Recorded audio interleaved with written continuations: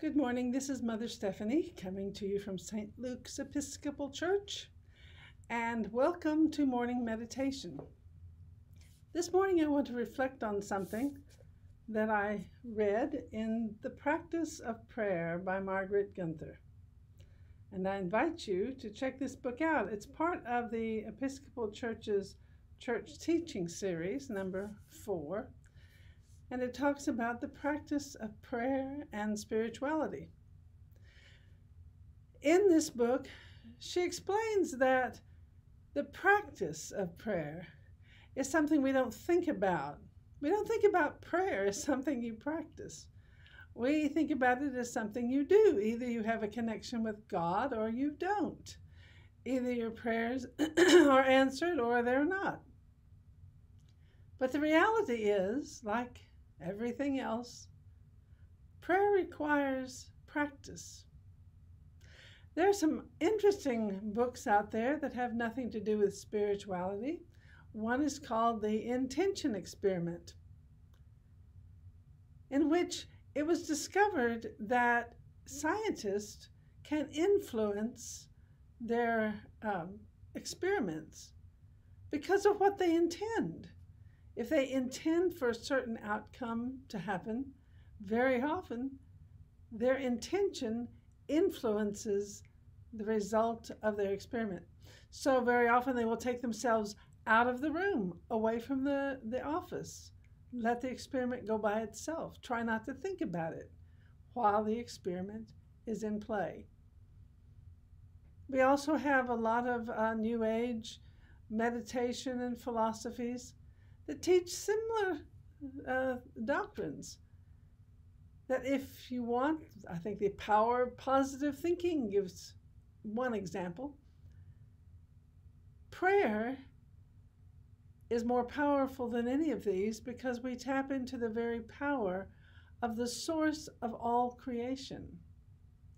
However, we need to practice.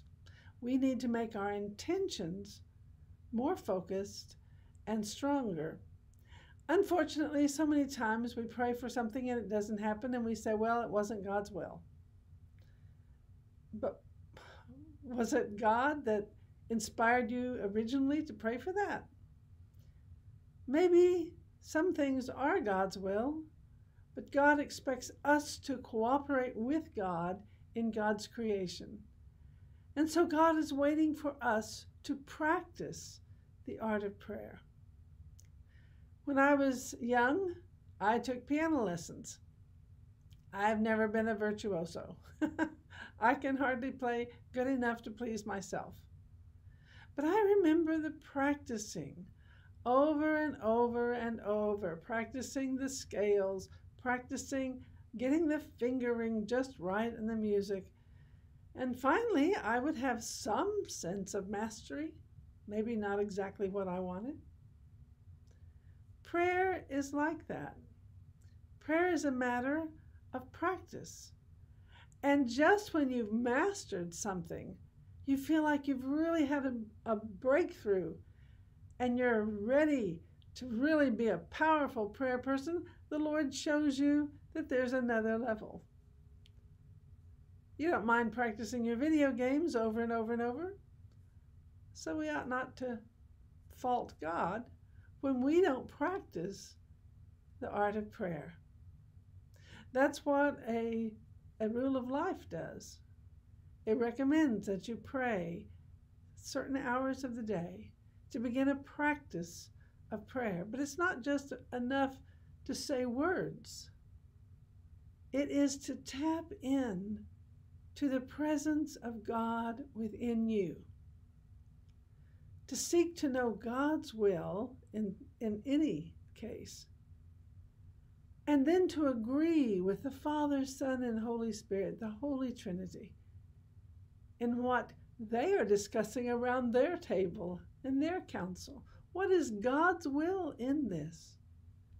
And then connect your will with that, in agreement with God, and send the Holy Spirit to do the bidding. It does take practice. So today's meditation has to do with your considering what it is like to practice prayer.